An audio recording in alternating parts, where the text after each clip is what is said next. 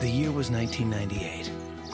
I was on a weekend layover in LA and, well, you know, every great couple has a cute story about how they met.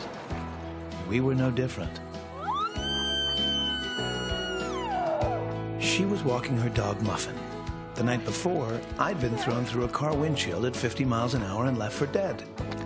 Boy, that little Muffin sure liked to lick dried blood off a face.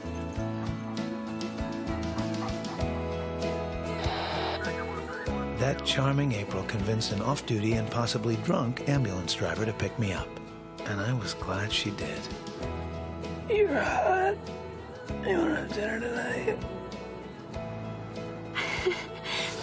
I'll pick you up at 7, all right?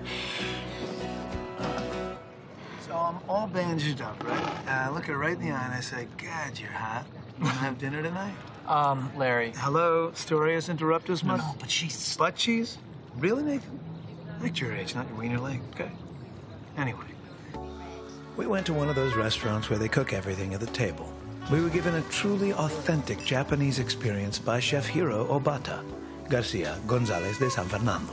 I think it may have been his first day. So, you grew up in L.A.? Well, actually in the suburbs. Really? Me too. Really? Mm-hmm. Oh. Yeah. Yeah, I loved it, you know? Everything felt so safe. You could ride a bike to a friend's house without your parents being all worried about you. Totally. Totally. Yep. Yeah. Yeah. Mm-hmm. So what made you decide that you wanted to fly? Well, let's just say I wanted to escape the pain of a father's abandonment. I wanted to escape the pain of a father's abandonment. Thank you. I didn't think I could say that by myself.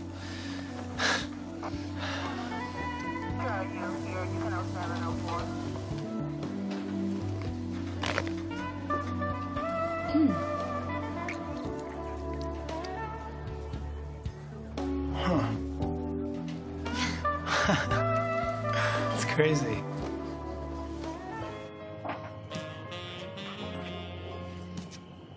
So do you believe in fate?